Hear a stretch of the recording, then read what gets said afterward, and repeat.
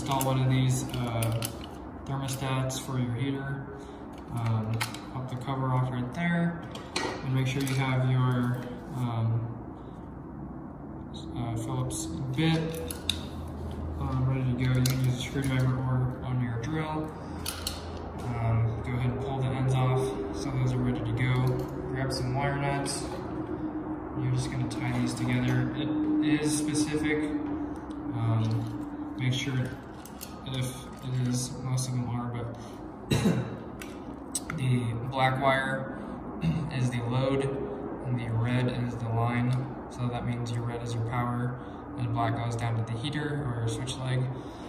So in the box, it's kind of hard to tell, but this wire I can just tell right now, none of these are labeled, but it only takes a second to know which one goes where, because the power comes from the top and the wire going down to the heater straight below is coming out of this wire right here. So I already know that this wire is going straight down a couple feet to the heater. So this is my load right here, and that's going to go to my black wire.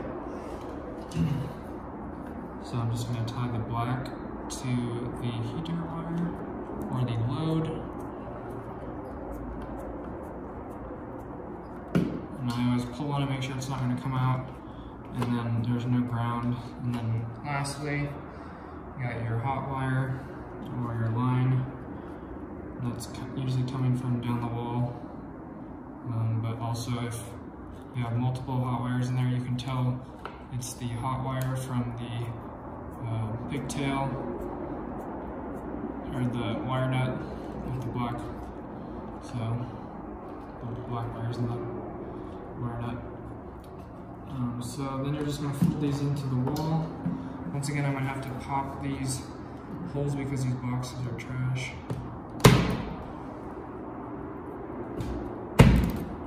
So these boxes are super terrible, so I have to pop the holes because they're kind of like glazed over. So they're just really bad boxes. So anyways, I'm going to put the thermostat at the top and then start screwing these in. Make sure your wires aren't going to be smashed in the wall or anything, and then be very careful on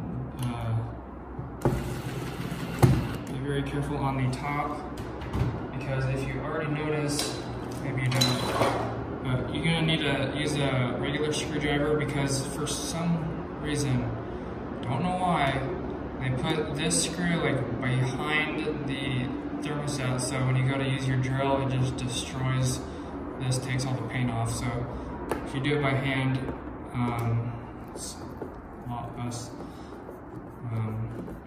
doesn't do as much damage. So, and also make sure it's kind of screwed in the middle, because if you leave it on the left side, it's going to destroy that spot, and if you do it on the right side, it's going to do the same thing. So if you put it somewhere in the middle and twist it, it kind of spins with it and doesn't really do any damage at all. So once you get to the edge, you just kind of rotate it back. So kind of just have to do this one by hand, and hopefully this box doesn't strip out on me. Yeah, I don't know who invented this. Maybe I'm doing it wrong. If I'm doing it wrong, someone please tell me if there's an easier way, because I've never known an easier way. So this is how I've always done it, unless you like screw this in and push it down, and then it's out of the way, and then you lift it back up and then screw that screw in. That's the only way that I'm thinking it could happen. But so that one's tight now. You can throw your level on there, and then make sure it's level, and screw down the bottom screw once it is. So right about there.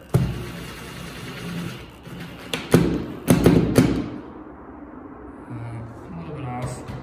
So I guess I will loosen it really quickly.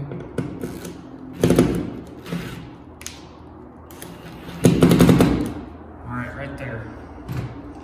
And then just take your level off, and then you are done. There you go.